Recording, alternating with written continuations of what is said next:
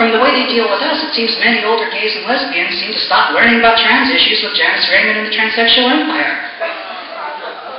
I get so frustrated. As much as I get frustrated with trans people replacing stealth on some sort of pedestal, can you really blame them? During this time of pride, I wish some of these smug, self-satisfied gay and lesbian faces would open their eyes to the fact that their happy little world of defining themselves by their normative genitals and who they sleep with is outdated, exclusionary, and really offensive.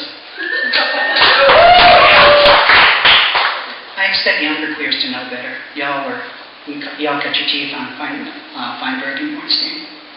But the older ones, I wish they would look outside their comfort zones and see what's happening. What the very best writers and artists and academics have been doing with queer and gender. I can't expect this. I mean, all of us, old and young, have gone through shit, and in some ways are survivors and entitled to a peaceful afternoon in the park. But a girl can wish that more elders would try. When you've went to the doctor, you've went to the mountain, you've looked to the children, you've drank from the fountain. That's a lot of traveling.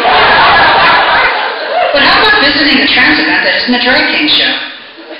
How about sharing a little or listening without prejudice? Why not have the courage to actually learn something new?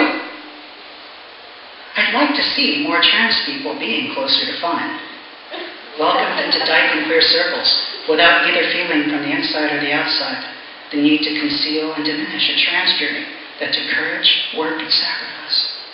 I'd like to be part of a queer community that doesn't see my being trans as a liability that has to be explained away.